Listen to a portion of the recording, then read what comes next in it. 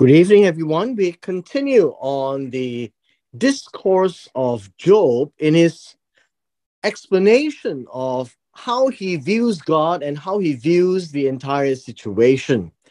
Today, we are in Job chapter 27. He began his discourse in chapter 26. And it begins here. Job again, but we have a word here that is in front and then. This is a continuation of yesterday, chapter 26. It says, Job added or continued to take up his discourse and said, now this word discourse may not be a good word to use. I think it would be better for us to look at its more literal form, which is a parable. That would also mean that these are all proverbial. He's saying in some poetic form, these are words of wisdom. So even in his discourse, he's actually speaking about God, and that is described as parable.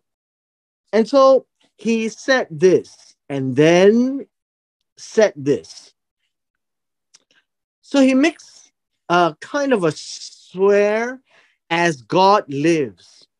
Now, this is important. As God lives, require us to understand that he is being very serious.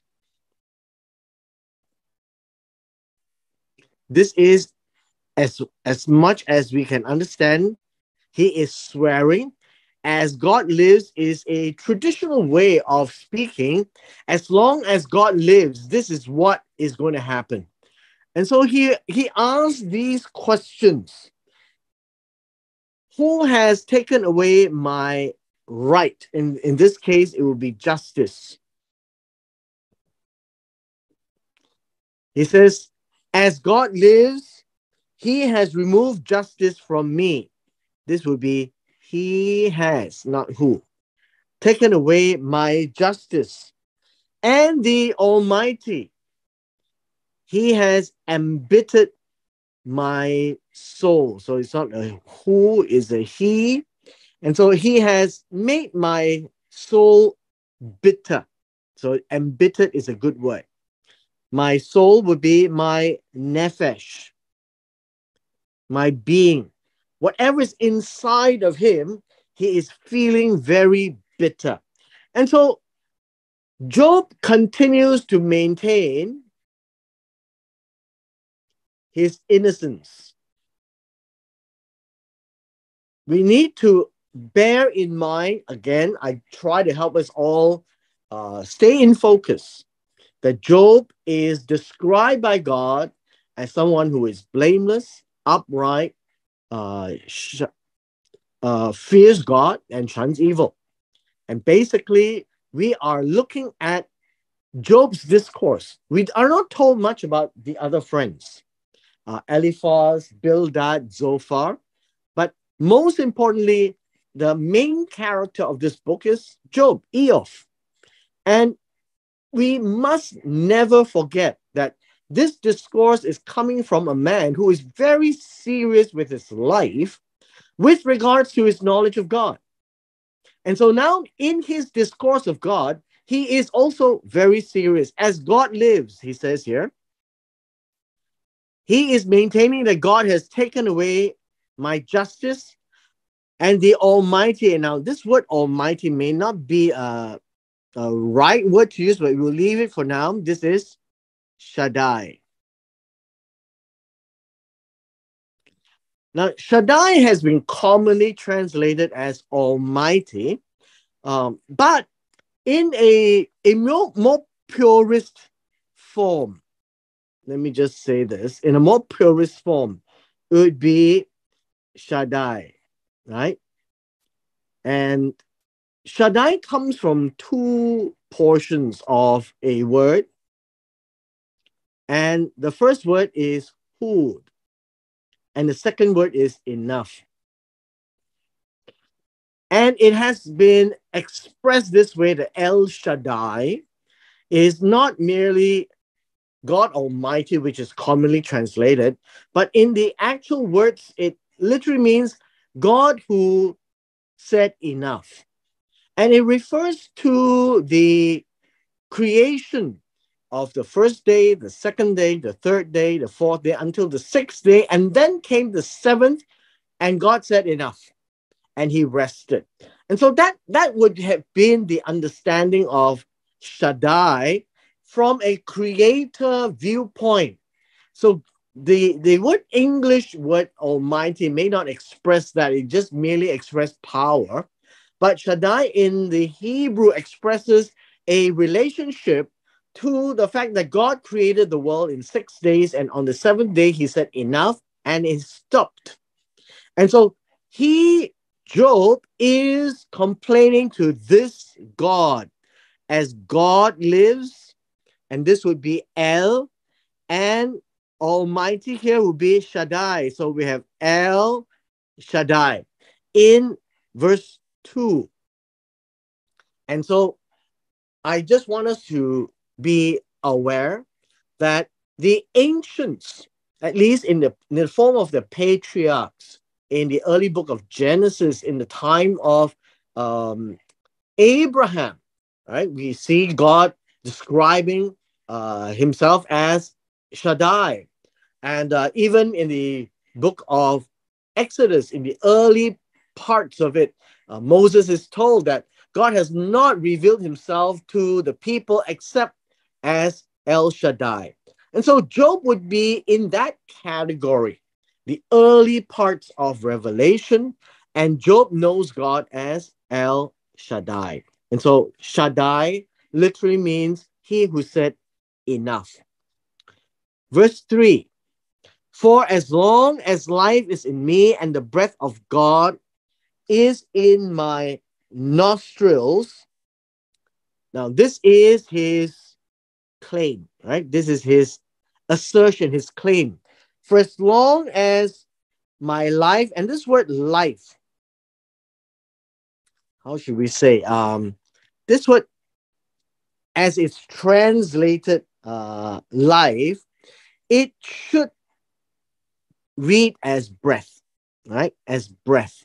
So let me just put this down as my breath. And this is neshama. Is in me, and the breath of God, this word here is also wrong. This is the wind, and this is ruach. So we find this word here and here. And so this is with reference to Genesis chapter 2, verse 7. And God created man, or formed man from the dust of the Adamah, and breathed into his nostrils the neshama of life. And this is merely saying that as long as he lives, as long as God lives, he is saying God is the one who has embittered his soul, his nephesh. And verse 3, as long as I am breathing, as long as the neshama is in me, that God has breathed into Adam, as long as the ruach of God is in my nostrils. Because in Genesis chapter 2, verse 7, it reads that God breathed into the nostrils of Adam. And so this is with a relationship to the Creator. And hence El Shaddai. And verse 4 says, my lips certainly will not speak unjustly, nor will my tongue mutter deceit or utter deceit. Now, what does this mean? It says, my lips shall not speak unjustly. Now, in verse 4, the word unjustly, I guess we could say in injustice. This is good. You could also say that this is iniquity. So understand the character of Job. Job is saying, my lips will not sin against God, nor will my tongue utter deceit. Deceit is treachery. Deceit is falsehood. So you find this as an A and a B. Each statement actually speaks about the same thing, that Job would not say anything wrong. So what is he? He is now really maintaining his innocence. The entire discourse is to say, I know God. I know he is in control, but he's just left it for all the natural events to happen, and that's what's happening to me. And he is saying, I didn't do anything wrong, and as long as I live, I will not admit to anything that I had not done. And he really admits to the fact that he is innocent. He has not done anything wrong. So this is important for us to understand, that as we go through these few chapters, Job is not only maintaining his innocence, he is saying that he is a man of such character that he is not going to just admit a fault when he is not at fault. I think that would be a better way of understanding it. Verse 5. So it says here, far be it from me that I should declare you right until I die. Now, the question is, where do we put this? Now, in the Hebrew context, the line breaks here. Far be it from me that I should declare you right until I die. Meaning, it is the fact that Job will never say his friends are right. This is how adamant he is in maintaining his innocence. I will not give up my integrity. I will not renounce, right? My innocence. This word here, integrity, really means his innocence. And so we need to really understand and appreciate Job. After all, he is blameless, or he's described as blameless by God, upright, God-fearing, shuns all evil. And even at this point in time when he's suffering in great pain, he's lost his family, lost his wealth, his friends accuse him that he must have done something wrong. He is still saying, even till the day I die, I will not say you are right. I will not give up or renounce my innocence. Verse 6, I have kept hold of my righteousness and will not let it go. My heart does not rebuke any of my days. Now, this word here in verse 6, the idea is rebuke or reproach. I think it's easier for us to think about it as, how should we say, embarrassed. My decisions does not embarrass me. It basically means he did not choose to do wrong. That's how innocent he is. He is claiming himself to be right, and he will not let it go. So this is his way of maintaining his innocence. Verse 7, may my enemy be as the wicked and my opponent as the criminal. Now, this way, I think we need to understand, Job is not cursing his enemies. He is wishing that his enemy be judged like the wicked. And he's leaving it to God.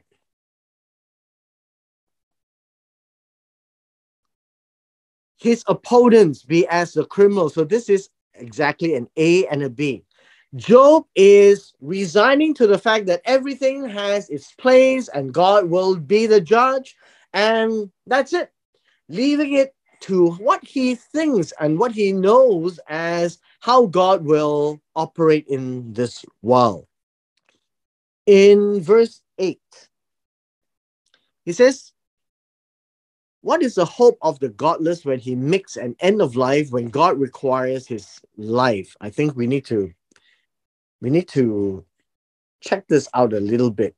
Now, this idea of hope of the godless, we can actually say he's godless, but he's more of the hypocrite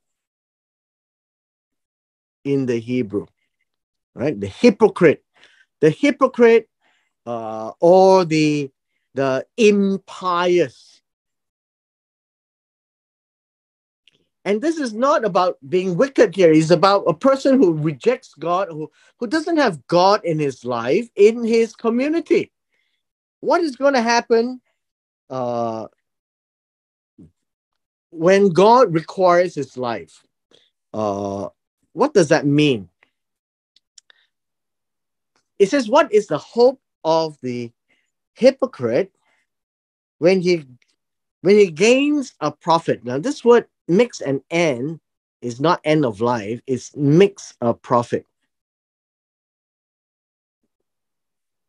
If the godless makes a profit, and then God requires his life. Now, this idea, God requires his life, literally means that God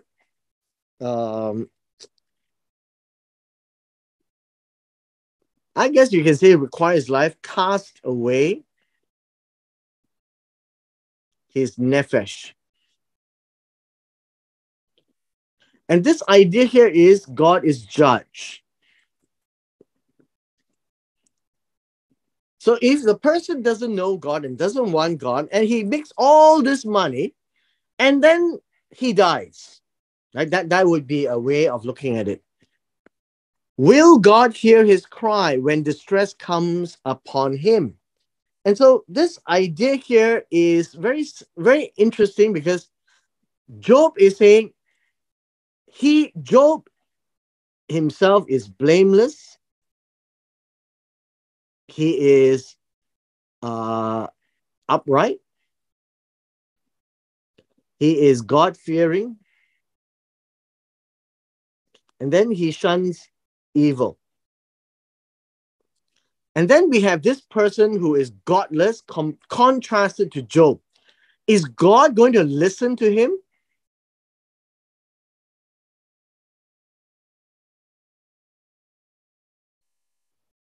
And this is a rhetorical question, and the answer is no.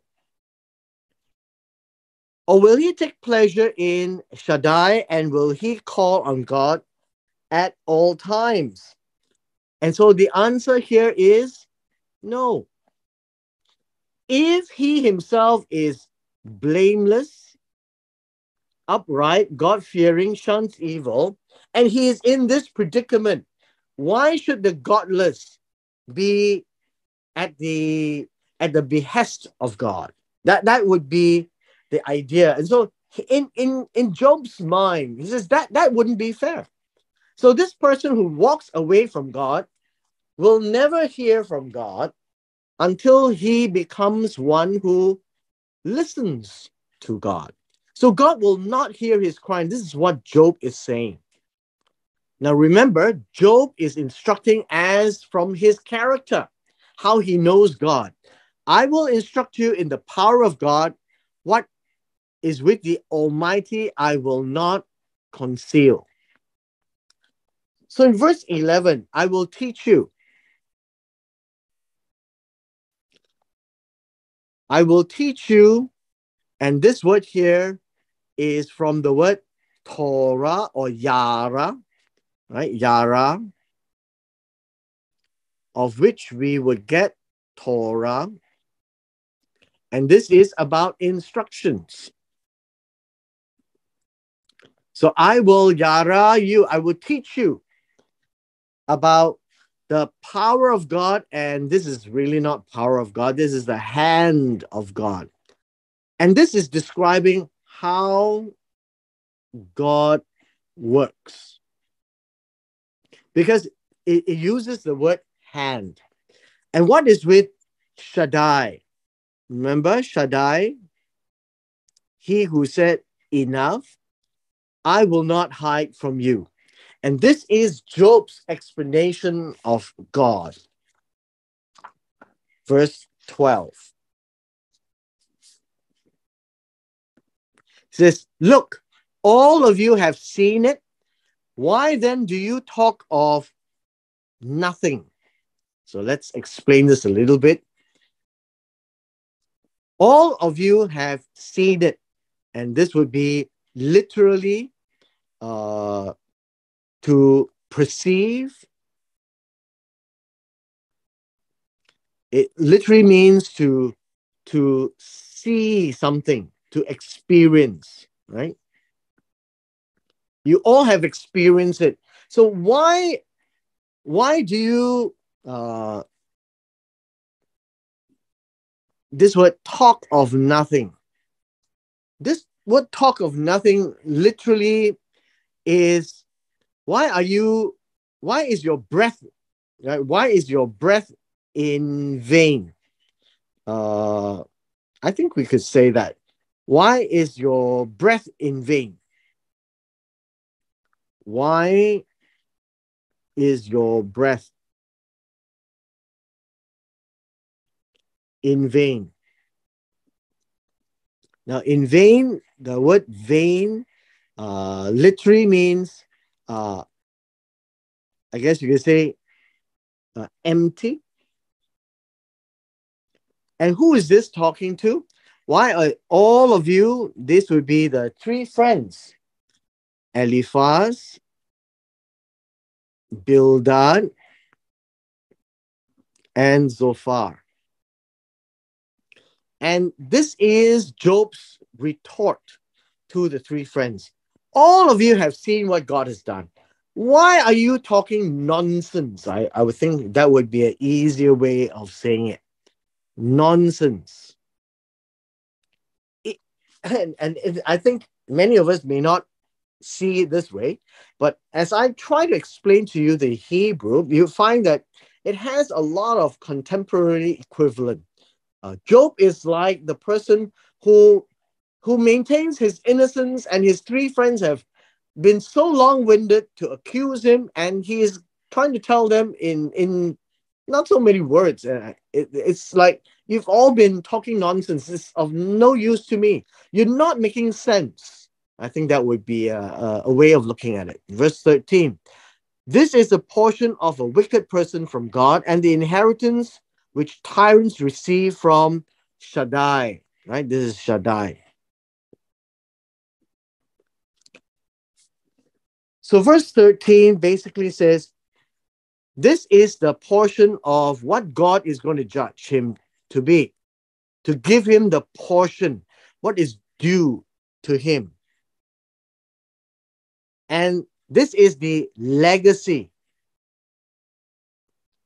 of tyrants, brutal people, brutal men, will receive from Almighty. Though his sons are many, they are destined for the sword. Now, who are his sons? Who is this his that we're talking about? We're talking about the wicked man. We're talking about the brutal man. Even if his sons are many, it is for the sword. They are destined to be killed because they will be avenged. And his descendants will not be satisfied with bread, with food. Why? Because they will always be wanting more. So we're really talking about, well, I guess in our modern day, the how should we say, the dark side of society, the gangsters, the triads. And he says his survivors will be buried because of the plague, and their widows will not be able to weep. The idea of not able is not there, will not weep, right? Because it is good riddance. Because there is no future with these wicked people. Though he piles up silver like dust and prepares garments as the clay. And I guess you can say that this is the wicked way, the wicked man's way of living. He will have abundant. Silver is money. Like dust means a lot. He prepares his wardrobe,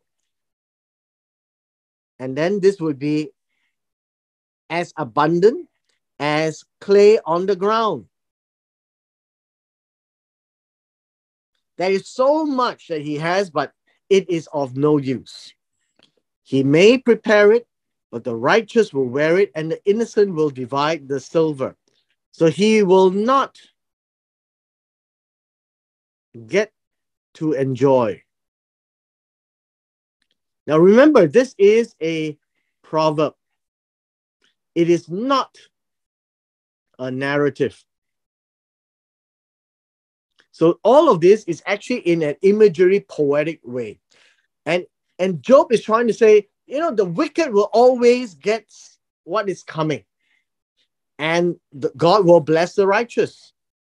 Verse 18, he has built his house like a spider's web, or a hut which the watchman has made. Now, this word spider's web is a bit tricky. This would be like a moth. That would be a better way to say it, right? And this would be a sukkah. This would be a leafy hut, which the watchman has made to look after the field. And so he has built his house like the moth, and like a booth of a watchman, he lies down rich, but it says here, he lies down rich. Now, this verse 19 literally tells him that he may lie down as a rich man, and then when he opens his eyes, it no longer exists. Now, what does that mean? It means that all this is temporal, and then in a short time, it is gone. Why is it gone? Because he is dead. That is what is being described here. Verse 20, terrors. This would be, how would we say? This word terror is calamity, okay? Calamity. Things, dreadful things, okay? I think that would be better. Dreadful things will overtake him like a flood. And then it says here, a storm steals him away in the night. Now, this whole idea is that is an A and a B. Overtake, steals him away. All of this basically tells him that this wicked man will suddenly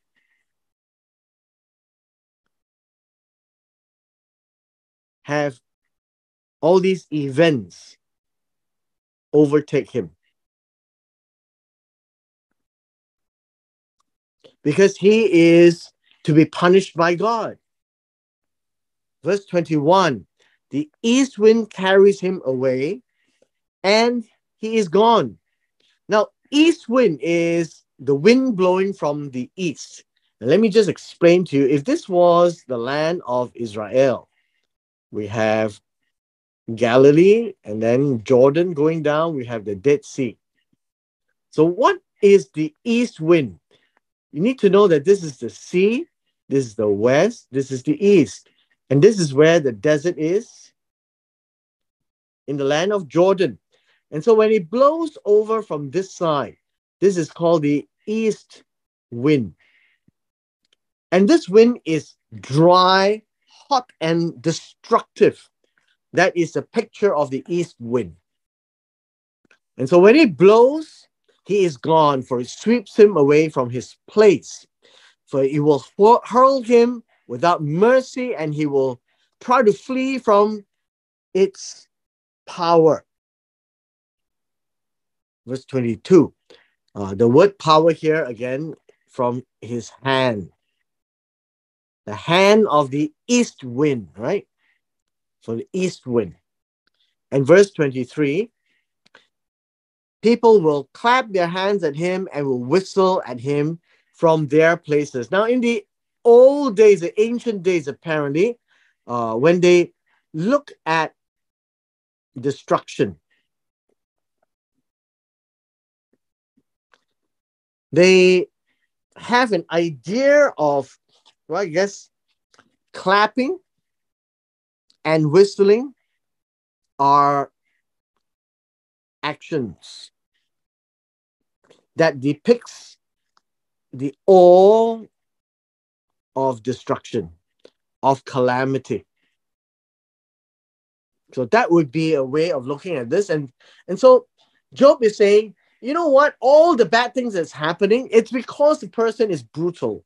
He robs. He's like a triad. He is wicked. And all these things will come after him because God has in his plan that he will judge all these people. And Job is trying to rationalize. Now, Job is not a wicked person. Job is not a triad. Job is not a brutal person. And yet, in his entire life, his life at this point in time seems to be unjust.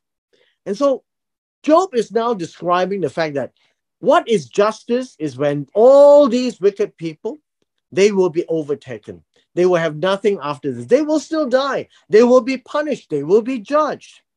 And he is leading up to himself. But I'm not like that. But yet I am facing such a predicament. And so with this, we come to the end of chapter 27, the continuation of Job's discourse to defend his innocence, and he maintains that he will not give in to any of his friends' suggestion that he had sinned, because he did not. And so now he gives his own view of God, that God really will punish the wicked, but he is not the wicked. So what then? And so with this, we've come to the end of our session today.